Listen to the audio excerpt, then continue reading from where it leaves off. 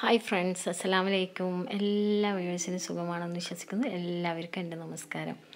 അപ്പോൾ ഞാനിവിടെ ഇന്ന് ഉണ്ടാക്കാൻ പോകുന്നത് നല്ല അടിപൊളി മാങ്ങ അച്ചാറാണ്. അതിന് 2 മാങ്ങയാണ് ഞാൻ എടുത്തിട്ടുള്ളത്. എൻ്റെ കയ്യിൽ 2 മാങ്ങയുള്ളൂ. നിങ്ങൾക്ക് വേണമെങ്കിൽ 4 5 മാങ്ങ എടുക്കാം.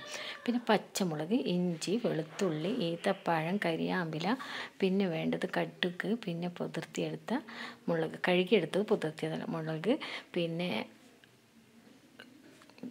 പൊടികളാണ്. പിന്നെ ഉപ്പ്, പിന്നെ അച്ചാർപ്പൊടി, പിന്നെ കുരുമുളക് പൊടി, പിന്നെ ഉലുവപ്പൊടി, മുളക് പൊടി, മഞ്ഞൾപ്പൊടി, ജീരകപ്പൊടി, ചെറിയ ജീരകമാണ് കേട്ടോ ഞാൻ എടുക്കുന്നത്, സിർക്ക പിന്നെ വേണ്ടത്.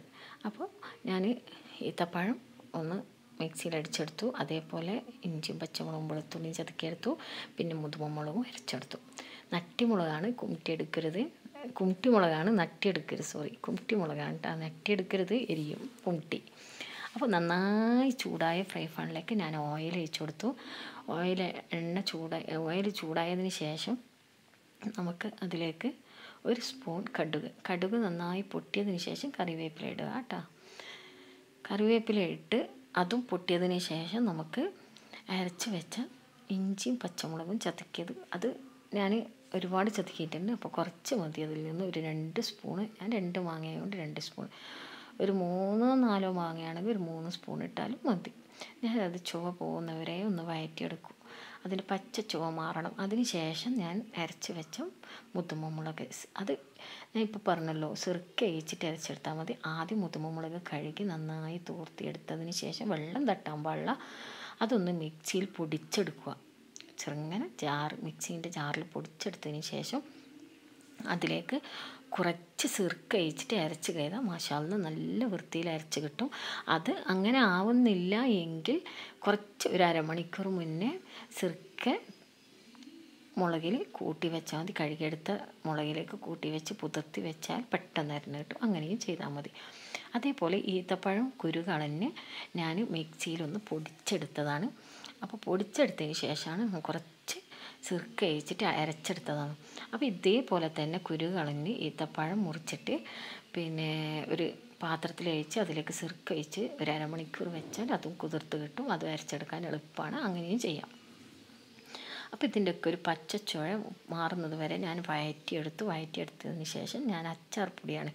അപ്പോൾ ഞാൻ പറഞ്ഞല്ലോ നേരത്തെ എൻ്റെ കയ്യിൽ 2 മാങ്ങയുള്ളൂ എന്ന്. അപ്പം നിങ്ങൾക്ക് വേണമെങ്കിൽ 4 5 മാങ്ങ ഇത്രയും കൂട്ടിന് ഇടാം കേട്ടോ. ഇത്ര കൂട്ട് ഞാൻ ഇടുന്ന കൂട്ടിൽ 4 5 മാങ്ങ വേണമെങ്കിൽ ഇടാം. അപ്പോൾ നല്ല മാങ്ങയെല്ലാം നല്ല പാലിൽ അച്ചാർ നല്ല റെഡിയാവും. ഇത് കൂട്ട് ഞാൻ ഇപ്പോൾ 2 മാങ്ങ ഇടുന്നതാണ്, പക്ഷേ അതിൽ 4 5 മാങ്ങ എനിക്ക് ഇടാം. അപ്പോൾ ഞാൻ 4 സ്പൂൺ അച്ചാർ പൊടി ഇട്ടു. പിന്നെ ഇട്ടത് 2 സ്പൂൺ കുരുമുളക് പൊടി, പിന്നെ 1.5 സ്പൂണോ 2 സ്പൂൺ, ചെറിയ സ്പൂൺ ഇട്ടോ, വലുതല്ല. അപ്പോൾ അത് 2 സ്പൂണ് ജീരകപ്പൊടി, ഒരു 1.5 സ്പൂൺ മഞ്ഞൾപ്പൊടി, പിന്നെ ഞാൻ ഇടുന്നത് ഒരു 2 3 സ്പൂൺ മുളക് പൊടി. അതും കുമിട്ടിയാണ്, നട്ടിയാവരുത്, കുമിട്ടി മുളക് പൊടിച്ചതാണ് ഞാൻ.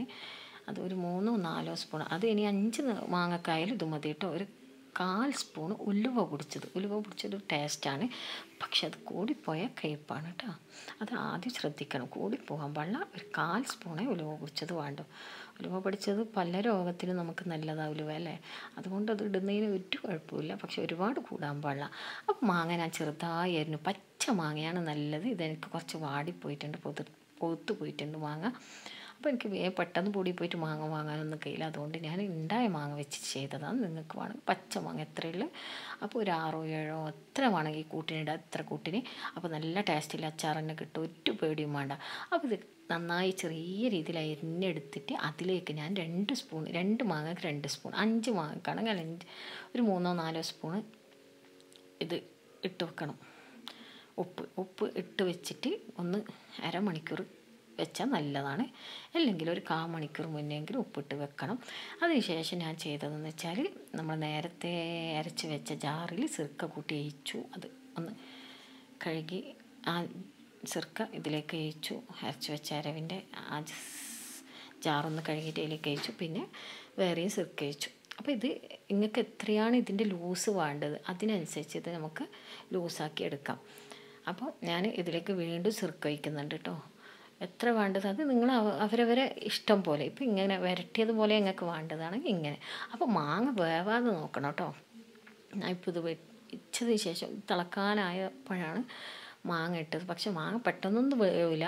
അപ്പോൾ നിങ്ങൾക്ക് എങ്ങനെയാണ് പിന്നെ വേണ്ടത്, ഈ കൂട്ടാണെങ്കിൽ ഒരു തള പൊട്ടിയ, ഒരുപാട് തള വേണ്ട, നമ്മൾ പച്ചച്ചുവ പോകുന്നവരെ നമ്മൾ വയറ്റിയതാണ്. അപ്പം ഒരുപാട് തള വേണ്ട. സിർക്കയും മറ്റു പൊടികളൊക്കെ സിർക്കയിൽ മറ്റു പൊടികളൊക്കെ വെന്ത് കിട്ടിക്കോളും. അപ്പോൾ ഇങ്ങനെ ഒരു തുള്ളൽ തള വന്നാൽ മതി. അപ്പോൾ ഉപ്പ് ഞാൻ നോക്കുമ്പോൾ കുറവാണ്. അപ്പോൾ 2 സ്പൂണും കൂടി ഉപ്പ് ഞാൻ കൂടുതലിട്ടു. അപ്പോൾ നിങ്ങൾ നോക്കിയിട്ട് ഉപ്പ് വേണോ നോക്കിയിട്ട് അതിനനുസരിച്ച് ഇട്ടാൽ മതി. പിന്നെയും സിർക്ക ഒഴിച്ചു ഞാൻ. നമുക്ക് ലൂസ് കുറച്ച് കണക്കായ ലൂസ് വേണം. ഒരു തിക്ക് കണക്കായി കൂട്ടേണ്ട ലൂസാണ് ഞാൻ ഇപ്പോൾ ആക്കുന്നത്. തിക്കായ ഒരു അച്ചാർ തന്നെ, നല്ല ലൂസും അല്ല.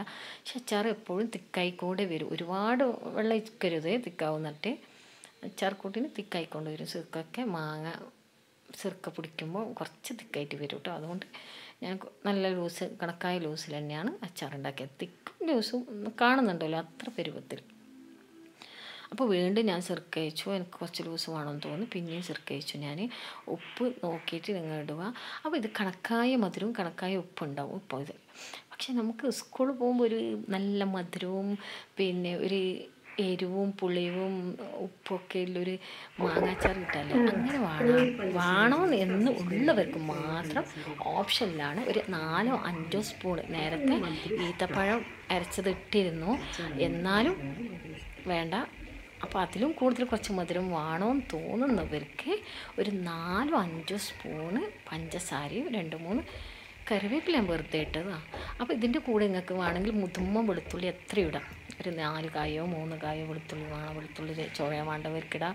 പിന്നെ പപ്പായ, പച്ച പപ്പായ അറിയാം, അത് നല്ല ചെനയിലെ പച്ച പപ്പായ, ചെറിയ പപ്പായ ആയാലും ശരി വലുതായാലും ശരി, അതിട്ട ഒരിക്കലും പപ്പായാണെന്ന് പറയില്ല. മാങ്ങ പോലെ കൂട്ടാം. അതും വേണമെങ്കിൽ ഒന്നിടാം. പിന്നെ വെളുത്തുള്ളി വേണമെങ്കിൽ കീറിയിട്ട്, ഞാൻ പറഞ്ഞല്ലോ നടുവിലേക്ക് കീറിയ വെളുത്തുള്ളി തൊലി കളഞ്ഞിട്ട് മുതുമനായിട്ട് കഴുകിയിട്ട് ഇതിലേക്ക് ഇടാം. അപ്പോൾ ഇതൊന്ന് ചെറിയൊരു തള പൊട്ടിക്കഴിഞ്ഞ് ഓഫാക്കണം. വേറൊരിത് മാവ് എന്ത് ചെയ്താൽ പാങ്ങുണ്ടാവില്ല. അച്ചാർ ഒരു എരിഞ്ഞ പോലെ ഉണ്ടാവും. അപ്പോൾ ഇത് നിങ്ങൾക്ക് കുപ്പിയിലാക്കിയിട്ട് പുറത്തന്നെ വെള്ളം തട്ടാതെ എത്ര നാൾ വെക്കുന്ന അത്രയും നാൾ ഇത് നിൽക്കും. ഒരു കേടും കൂടില്ല. ട്രൈ ചെയ്ത് നോക്കുക. നല്ല ഉപ്പും മധുരവും പുളിയുള്ള അച്ചാറാണ്. മാഷാ അല്ലാഹ് ഇതുപോലെ ഉണ്ടാക്കാം. മധുരം വേണ്ടാത്തവർക്ക് ഞാൻ നേരത്തെ ഉണ്ടാക്കിയ അതേ രീതിയിൽ ഉണ്ടാക്കിയാൽ മതി. മധുരം വേണമെന്നവർക്ക് മാത്രം അതിലേക്ക് ഞാൻ പറഞ്ഞ പോലെ 4 സ്പൂൺ പഞ്ചസാര, വലിയ സ്പൂൺ തന്നെ ആയിരിക്കണം. 4 സ്പൂൺ പഞ്ചസാര ഇട്ട് ചെയ്താൽ അടിപൊളി അച്ചാറായി. മാഷാ അല്ലാഹ് നിങ്ങൾ കൂട്ടി നോക്കിയിട്ട് എനിക്ക് അഭിപ്രായം പറയണം. നിങ്ങൾ വലിയേറെ അഭിപ്രായങ്ങളും കമൻറ്റുകളും എൻ്റെ കമൻറ്റ് ബോക്സിലിടുക. മാഷാ അല്ലാഹ്.